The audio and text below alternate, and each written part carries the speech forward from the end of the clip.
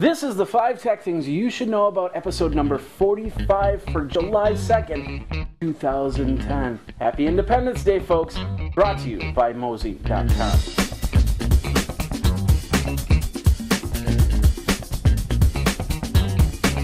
Hey everybody, Jeffrey Powers here. TV-azine in association with Geekazine. 608-205-4378 is the phone number. Geekazine@gmail.com is the email address. Welcome back down to the Geek Bar. It's been a couple weeks since I've been down here. Of course, we went to Vegas. A lot of fun. Gonna do a lot more with the Geek Bar, a lot more reviews. We got this thing right here. It is a iPhone charger, which I just received in the mail while I was still in Vegas.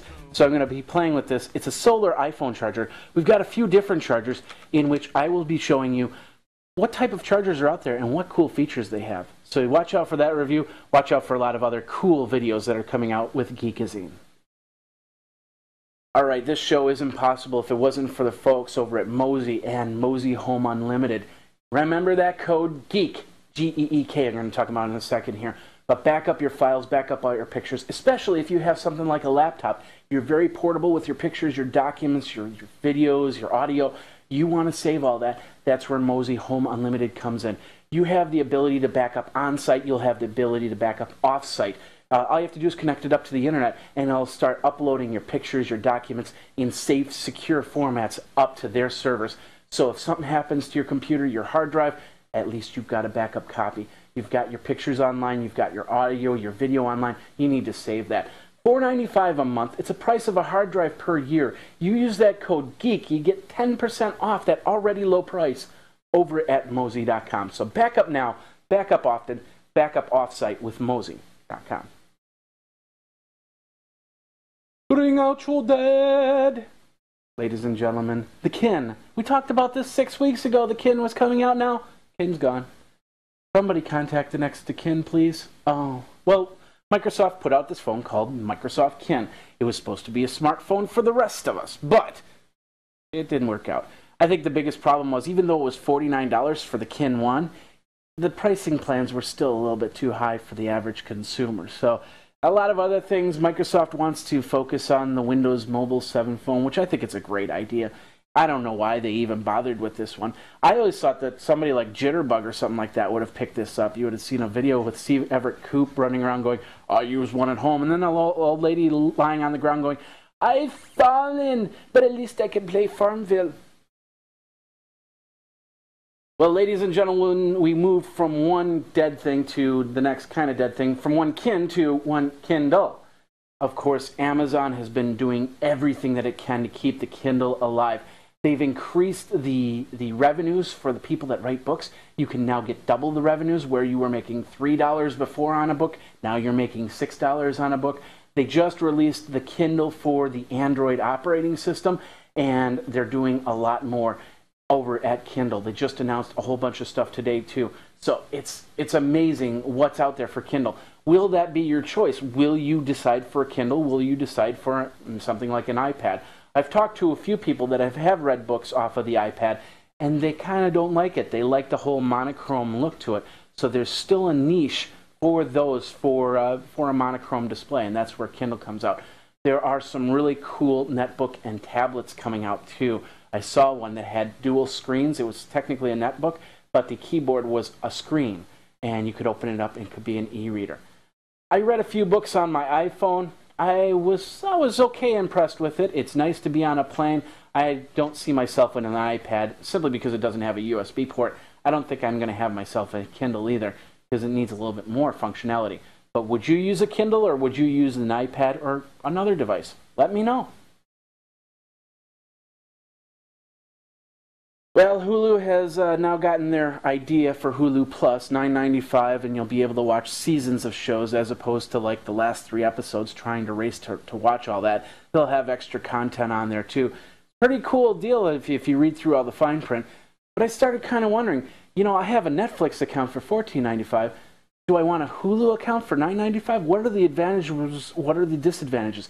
Well, the biggest advantage for Hulu Plus is the fact that the shows are coming straight from NBC, straight from Fox. 24 hours later, they're up on there. As opposed to Netflix, you got to wait till the end of the season and then a month or two before you can even get the discs. let alone on demand. It's not going to happen for a while. Movies, especially, there's a 60 to 90 day wait on certain movies to actually go into an on-demand or a watch instantly type situation. So Netflix is going to be behind this 8 ball as Hulu starts to really ramp up. I have a feeling that Netflix is going to start to say to the movie companies, hey, we're going to need to do a lot more on-demand to make this happen, to make us beat out things like Hulu Plus. Of course, the movie companies won't care. They won't care which one they'll get their money for. But the real question is, will you be getting Hulu Plus, will you be getting Netflix, or will you have both? Because Hulu Plus will also have movies too. It's a big toss-up. I have a feeling the blockbuster Netflix will turn into Hulu Netflix in the next year.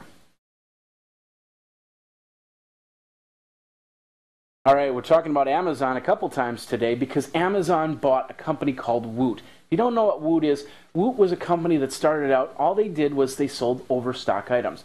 Somebody came to them and said, hey, we have 3,000 widgets we need to get rid of. Well, Woot would put it into a special deal. They'd go up on Twitter and let everybody know of this special deal, and people would flock like crazy. They used Twitter in their business model, and they made it a success.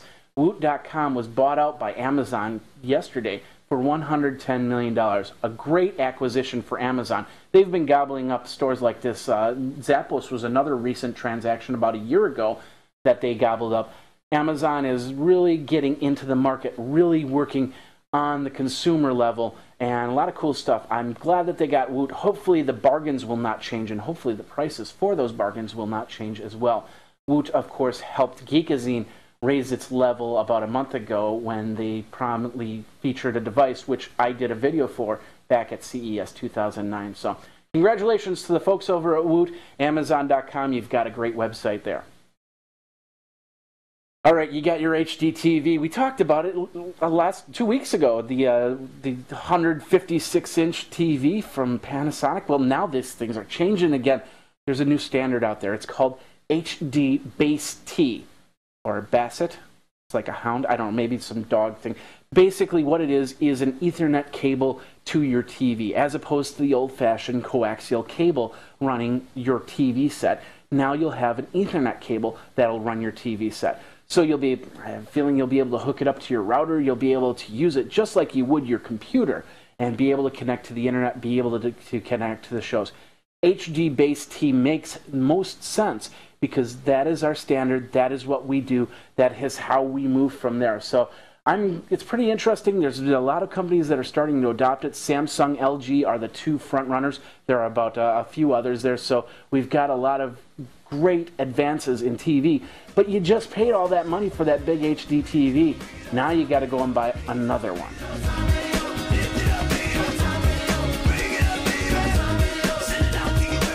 And that is the 5 tech things that you should know about. Thanks a lot for watching. My name is Jeffrey Powers, www.geekazine.com. Of course, you can also check us over at techpodcast.tv. The music is Pimps of Joytime. I don't talk about them too much. Joytime Radio, great band. Go check them out. They're in the LA area right now, but they're traveling around the United States as we speak. Pimps of Joytime, check it out. Thanks a lot for watching. My name is Jeffrey Powers. Until next week, you guys take care.